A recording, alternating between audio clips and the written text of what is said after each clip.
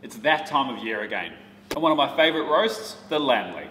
Let me show you how I make mine. Take your leg and cut little crosses big enough to put your finger in. Stuff each one with half a clove of garlic and a piece of rosemary. About 7 times. Onto a roasting tray with the rack, drizzle of olive oil, all sides, and season generously with salt. Time for the oven. Set to 220 degrees. We're going to leave that at 220 for 10 minutes. Then we're going to turn it down to 180 and leave it in there for about an hour, or an internal temperature of 55 degrees Celsius.